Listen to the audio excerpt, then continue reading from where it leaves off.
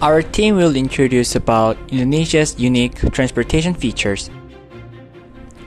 We've been in Indonesia Bogor around 2 months for IT volunteering work, and we saw and felt that bad transportation situations.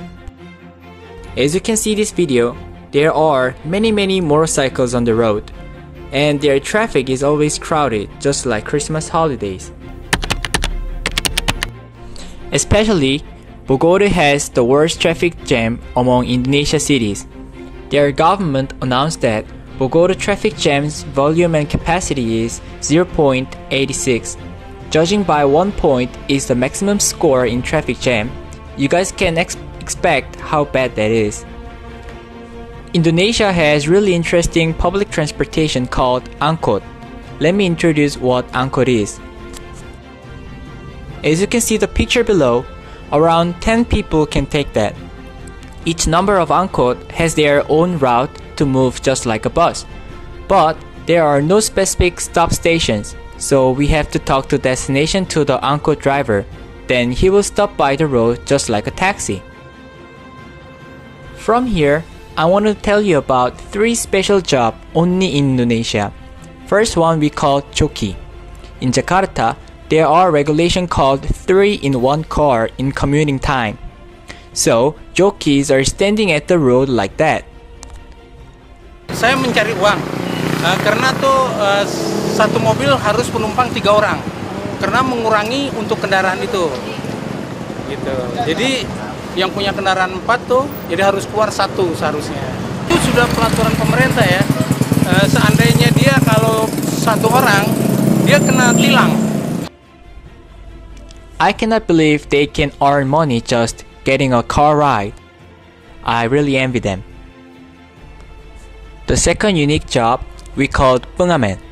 He rides on the angkot and play their music instrument. Their boarding to angkot looks so dangerous, but it is their part of normal life.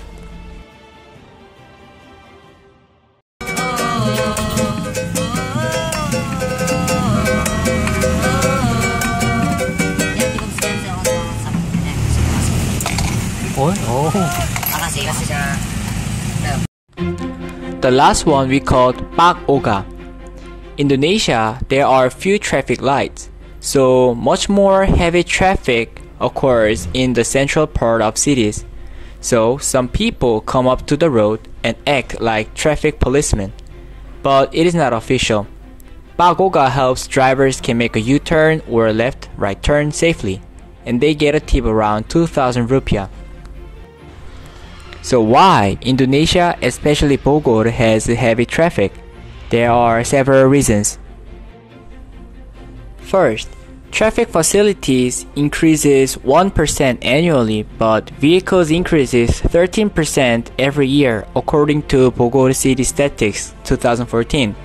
So their gap increases geometrically. For example, once I mentioned before, there are really small amount of traffic lights and crosswalk.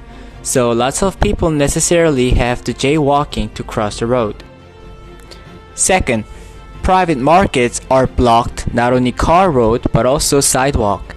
Even though there are no private markets on the sidewalk has many holes, cracks, and too high or too narrow to use.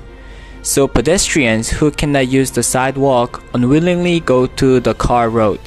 So the situations which makes the car road narrow cause traffic jam. So, Bogor City planned 3-year project to improve their traffic problem from 2012 to 2014. They set up their project from 3 big landmarks in Bogor. First step of road development plan was in 2012 nearby Hotel Salak. Second step of road development plan was in 2013 in Jalan Sundriman Street. Third step of a road development plan was in Bogor Botanical Garden. And now, 2015. Some road development plan is still in processing, but we can compare the 2 roads which are rebuilt and the others.